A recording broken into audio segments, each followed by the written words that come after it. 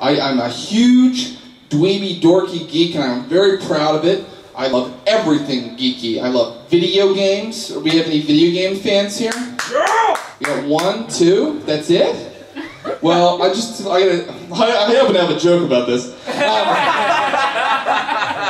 My favorite video game of all time, maybe you're old school, maybe you're not into video games now, but maybe you had a Nintendo, and maybe you know about the video game Bad Dudes! Yeah! My favorite video game of all time is a video game called Bad Dudes!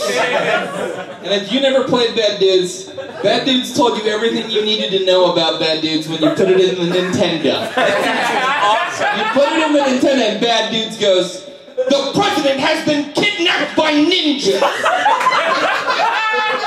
Are you a bad enough dude to rescue the president?" That doesn't really sound like something a bad dude would do. Are you a bad enough dude to volunteer time at the local community center? Are you bad enough to cuddle this lost kitten? I am bad enough to do that. I am that bad. I would love to be in a superhero movie, but I'm self-aware enough to realize I'll never be the superhero or the villain in a movie like that. I think if I was in a superhero movie, my character would be guy who's excited about his big sandwich. And my role would be like a New York deli, right? And you see me in the window, I'm about to bite into a big old Dagwood Bumstead sandwich. He's like, "Oh, I'm so excited, here comes my sandwich." And just as I'm about to bite into it, superhero and the villain go by fighting like, and I'm like, "What the fuck?" And I drop it and I'm like, "Oh, my sandwich!" Cut away, never see me again in the movie. I'm not credited. They pay me with the sandwich.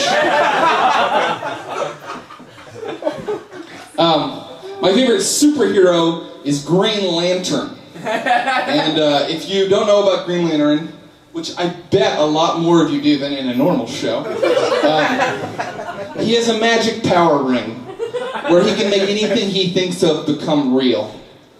And if I had a ring like that, I would make Green Lantern become real.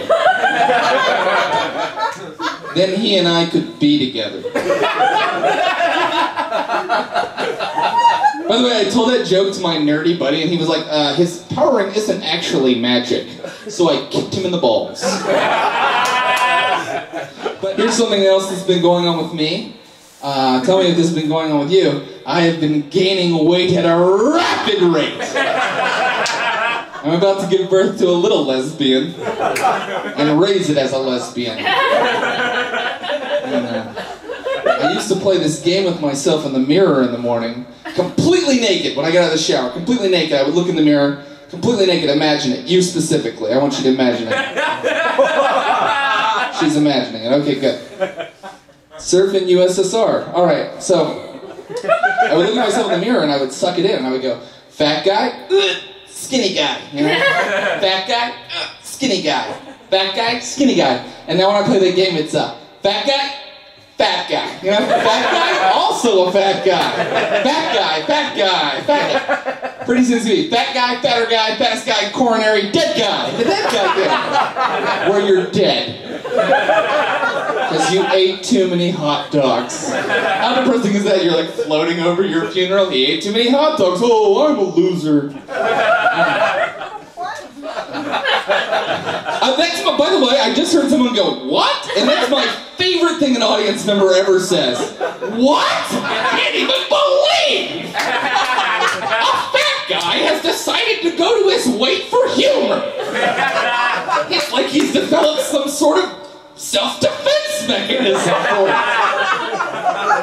What bizarre turn of events is this?